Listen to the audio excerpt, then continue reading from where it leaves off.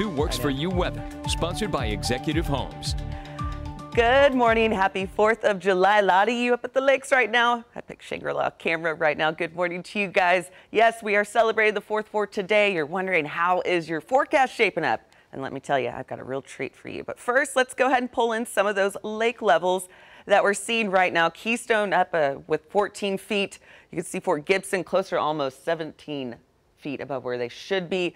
For those of you over in Grand right now, not too bad with those levels after all that rainfall that we saw. So hopefully you're having a wonderful time as you're up there right now and continuing to have another enjoyable day. Let's talk about what we're seeing on radar. We are quiet here in Tulsa, but you could see a little bit of green showing up just over portions of Ponca City on that I-35 area, and that's when we're seeing a few pop-up showers, but they are breaking up really quickly, and they're not going to be in our area. I can tell you that. That's some welcome news.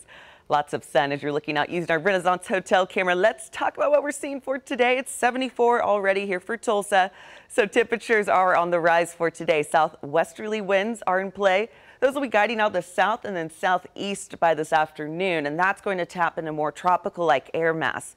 When we say that, that's going to increase not only those temperatures a little bit, but that dew point right there. That's what we're watching, so it's going to feel, as we head into the afternoon, a little bit more muggy than what we had yesterday. 74 here for Tulsa, 71 over in Muskogee. Good morning to you guys. Ponca City coming in at 72.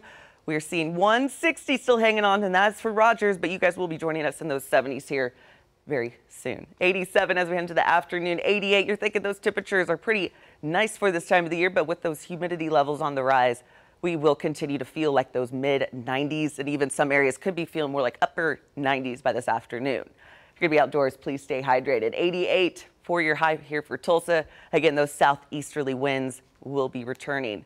In terms of that comfort meter for today, dew points, I do expect those to be in that 70 to 75 range by this afternoon. Right now, we are in that 67 range with that with those dew points. So it's feeling muggy out there.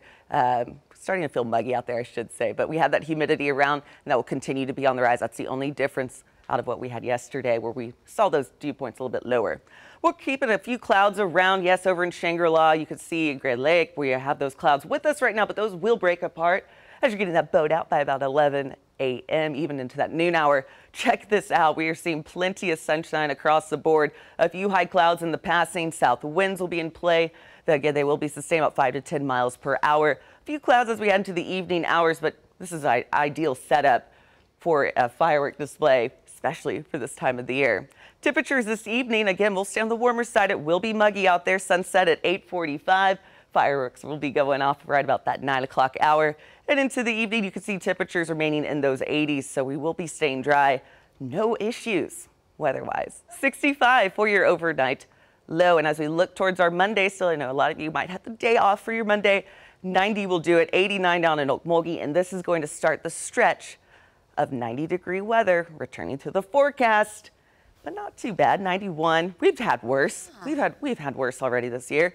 But look at what happens by this time next weekend. We'll get a passing cold front. Julie, this high temperature, what we're looking at for a week from today, lower 80s.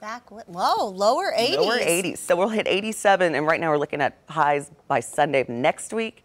82. That's real. I mean, considering this is typically our hottest time of the year, pretty nice. And I liked how confidently you said no issues. None. I love it. No issues weather-wise. Looking good. Weather-wise, that is. Yeah. Otherwise, it can't, and it can't help you out. All right. We'll be back with one last look at your forecast in just minutes. Good morning. Coming up on a special edition of Meet the Press.